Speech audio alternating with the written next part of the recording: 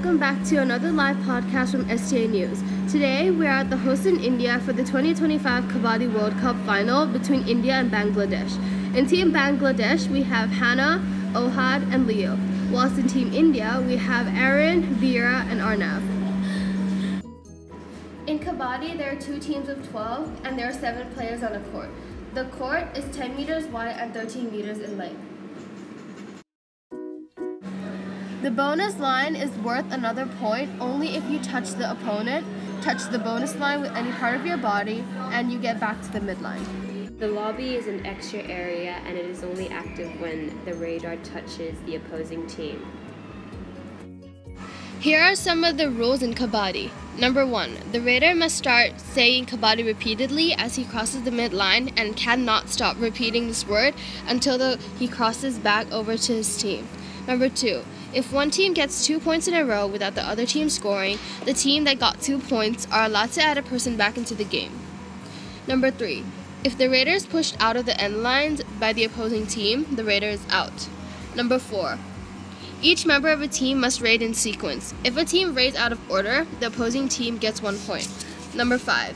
If your team is being raided, you and the other 3 players in are anti-raiders. Your goal is to keep the raider from tagging you and crossing back over to the midline. You can do this either by running away from him until he runs out of breath, or physically restraining him by tackling or grabbing him. Number 6. A raider may not be grabbed or held by his clothes, hair, or any part of his body other than his limbs or torso. Number 7. After halftime, the 2 teams switch sides of the court. Kabaddi is a contact team sport that originated in Indian subcontinent in Tamil Nadu. It's the state game of Andhra, Tamil Nadu, Bihar, Punjab, etc. It's also the national sport of Bangladesh.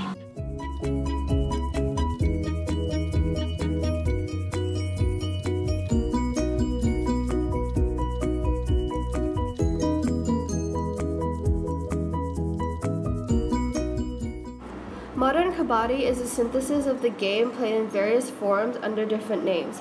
It received international exposure during the 1936 Berlin Olympics. The game was introduced in the Indian National Games at Calcutta in 1938. It was also introduced to and popularized in Japan in 1979 by Sundar Ram of India. They toured Japan on behalf of Asian Amateur Kabaddi Federation for 2 months to introduce the game. Matches between Bangladesh and India were held across India, starting in 1979. The first Asian Kabaddi Championship was held in 1980, and India was a champion. The game was included for the first time in the Asian Games in Beijing in 1990. In order for the raider to succeed, they will need to follow some number of factors, such as entry, cant, footwork, settling path of attack, tactics, and retreat. Let's get right into today's special interview with Indian National Kabaddi captain Aaron. How did you begin playing Kabaddi?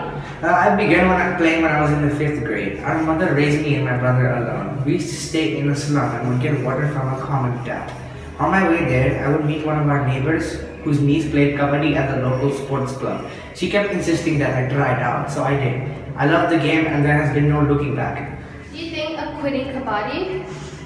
It's an addiction. In 2014, I had a knee injury that was so bad, I was bedridden for weeks and became an emotional wreck. Doctors advised me to quit. Everyone I knew advised me to quit, but I can't imagine life without Kabaddi. The pain is still there 24/7, but on the field, I forget about it. Okay, and last question. What are some life skills and values being a Kabaddi player has taught you? Being a Kabaddi player has taught me to overcome my fear, as Kabaddi is very closely linked to yoga, and the training has helped me access my inner strength to overcome all my frustrations and challenges of everyday life. It has also taught me that fighting with the right spirit is important, as a good team leader should possess the ability to gauge advantages and disadvantages of a given situation. Also, making quick decisions. A leader should not think about his growth, but also about enhancing the team's performance. Okay, we have tallied up the scores and the winning team is Team India! Yay!